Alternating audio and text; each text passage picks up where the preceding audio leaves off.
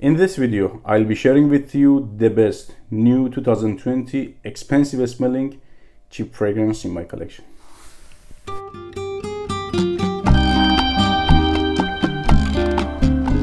I couldn't wait more to share this fragrance with you. It is new in my collection. When I unboxed the fragrance, when I sniffed it by the first sniff, wow, are you serious? I'm talking about Warm Black by House of ZARA. I'm not sure about date of release because I couldn't find any article or review before 2020. I believe this is 2020 release from House of ZARA. About scent profile, I have to say this is one of those way more expensive smelling fragrances compared to the price. I purchased this one around 15 bucks. It is EDT concentration and believe me, it smells very niche and very expensive. Atmosphere of fragrances, oriental spicy. It is not easy to wear type of fragrance. I can say not complimenting. I don't believe that is a complimenting fragrance. But if you are into this type of fragrances, niche, outstanding, a bit challenging, daring type of fragrances, this one is absolutely for you. It is a daring fragrance, but not overwhelming type of daring. Main players are here.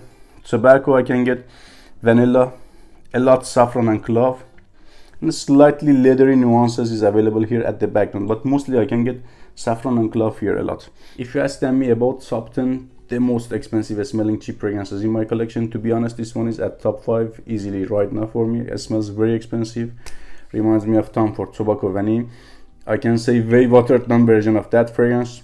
Also I can get a lot kind of red tobacco by Montserrat than this. Parfums de Montserrat, I cannot say that. Or pure Havane, maybe 10%. It is sweet tobacco based fragrance. If you are into this type of fragrances, like not that much Parfums de Montserrat, but red tobacco by Montserrat, Tobacco Vanille by Tom Ford, pure Havane 10% after 3-4 hours at the very late dry down. I can get a little bit pure Havane vibe than this fragrance as well. If you like this type of fragrances, this one is a must have for you. By this price, you cannot go wrong by this one, 15 bucks. I was reading about Tom Ford Tobacco Vanille, but I couldn't find any clove note in the note breakdown of that fragrance and this one as well. But for whatever reason, this fragrance smells very clovey. On my skin, dominated note is clove, after that is tobacco and sweet notes and saffron. For me, this fragrance is like at first clove based, then tobacco, then another sweet notes. Also reminds me of another fragrance in my collection, which I love it so much, discontinued, and I don't dare that much to wear it. No Ombre by Mehdi, like that fragrance. There is some vibes in this one as well, like plasticky sweet vibe, which is available in the No Ombre as well because of mix of saffron and amber together. But in this one is saffron and clove, gives you some vibe like plasticky vibe, and that sweetness and plasticky vibe together reminds me of No Ombre by Mehdi so much. So I can say this fragrance is a very great value for your money, to be honest, because by this price, by 15 bucks, reminds me of a lot of fragrances over 150 bucks, like Mehdi No Ombre, like red tobacco, like Tom Ford Tobacco Vanille, like a bit Herod. I can say it is very expensive smelling cheap fragrance. About performance, to be honest, I cannot say to this fragrance a perfumer at all. It is like, in terms of longevity, it is okay. Let's say to this one okay, because it's 4-5 hours or good 4 hours in terms of longevity. You can sniff the fragrance easily on your skin, but in terms of projection and sillage, I can say to this one below average.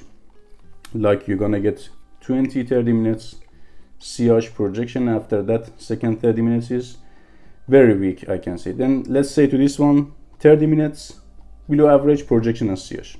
Scent of this fragrance is dressed up, even very dressed up, like suit and tie or bow tie tuxedo, very dressed up and nighttime smelling type of fragrance. That's why I don't suggest you for casual situations. I believe the best season for this type of fragrances are fall and winter. It is not that powerful for winter, but by this scent profile, by this performance, I would prefer this fragrance better for spring and fall, not winter, not summer. Personally, I overspray this fragrance and I suggest you the same thing, like 10-12 sprays. Not because of longevity. Longevity is okay, will not help to the longevity, but will help a lot to projection and sillage. If you do overspray, if you go by 10 sprays, you're gonna get first hour noticeable projection and sillage, but by 3-4 sprays, you're gonna get like weak projection and sillage for first half an hour. Don't forget, subscribe the channel. That was today's video. I hope it was useful. If you have any opinion, suggestion, question, let me know in the comments below. I will answer you. See you in another video.